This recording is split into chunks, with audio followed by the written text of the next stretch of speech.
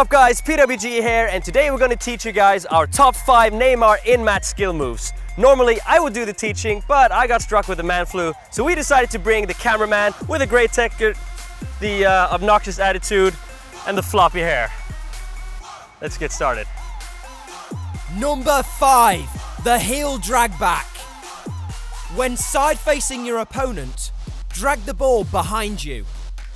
Push the ball behind the defender with the sole of your foot.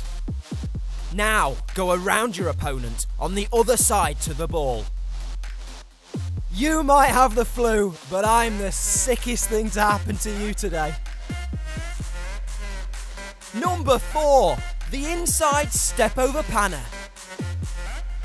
Push the ball to the side with your strong foot. Do an inside step over with the same foot in a quick motion. Now jump and push the ball through your opponent's legs with your weak foot. Hey Phil, do you need a tissue to wipe up those tears, mate? Somebody call an ambulance, we've got a panna victim.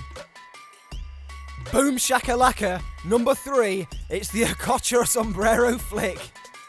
Wait for your opponent to attack the ball.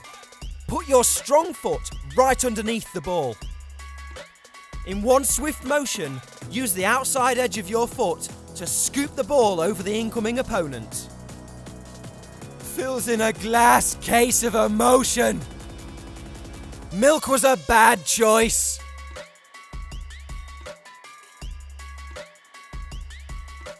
Number 2, the heel touch. With a bit of space around you, jump with your strong foot behind your weak one. Position your foot so that the inside is facing the ball, ready to catch it. Cushion the ball with the inside of your heel to control it down. I'm giving Phil a taste of his own medicine. Number 1, there's a pot of gold at the end of this rainbow flick. Roll the ball up your lower leg using your weak foot. At the same time, jump and lean to your strong side, flicking the ball into the air. Now that the ball is in the air, use your strong foot to knock the ball over the defender. He started to feel nauseous after that one. He's taken too much medicine. Hey Phil, have you got your boots on the right feet, mate?